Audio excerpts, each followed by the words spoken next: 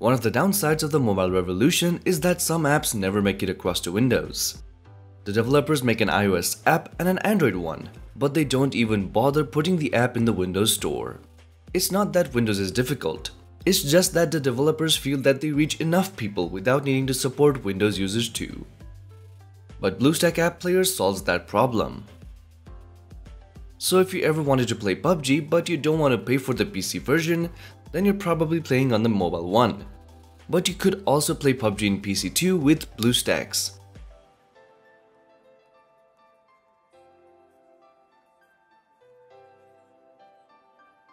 BlueStacks has the Play Store and it has its own mobile store where you can download most of the games.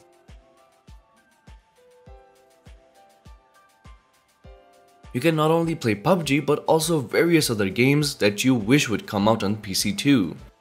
And it will also be a lot easier to play. You can also enjoy easy access to functions like set location, shake the screen, adjust volume, and many more.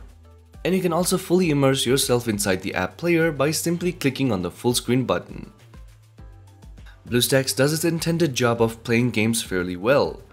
PUBG Unreal Racing 3 ran without a hitch and looked fantastic. The great thing is that you will have a lot better grip over the controls if you are playing on a PC with a keyboard and mouse. The aim is accurate and moving around is fairly easy too. And you also get a bigger screen so you can spot enemies a lot faster. BlueStack also offers a few interesting features like syncing apps between your phone and the Windows app via a Cloud Connect app. You can also move files between Windows and BlueStacks via the shared folder, and also sideload apps by double-clicking on the APK file from your desktop. So all in all, this is a great app to have if you want to play Android games on your PC. So that was it for this video guys. Do leave a thumbs up if you liked it. Don't forget to subscribe and hit that bell icon if you don't want to miss out on some more upcoming content. And as always, thanks for watching. This is Saman signing out.